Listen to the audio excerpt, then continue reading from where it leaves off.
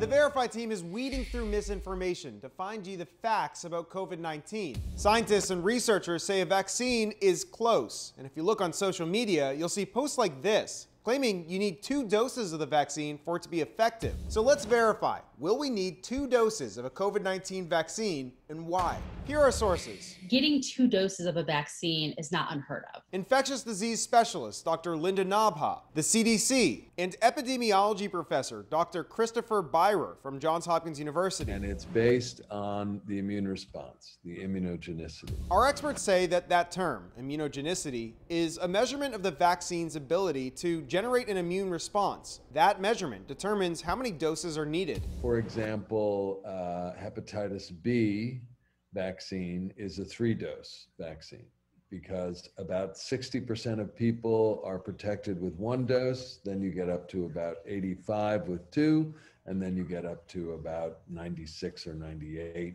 with 3 doses. And Dr. Nabha says that multiple doses help boost immunity. You really don't get full protection unless you get that second vaccine, that second shot. Meanwhile, the CDC directed our Verify researchers to this website. It states that all but one of the COVID-19 vaccines in phase 3 of trial require more than 1 dose. So we can verify that yes, it is very likely that the COVID-19 vaccine will require 2 doses. And as you heard, our experts say that's not unusual. With your Verify, this is Evan Kozloff.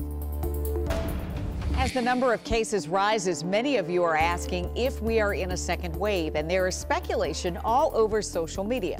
So what counts as a second wave? The Verify team asked the experts. So text Verify to 202-895-5599, and we'll send the answer right to your phone.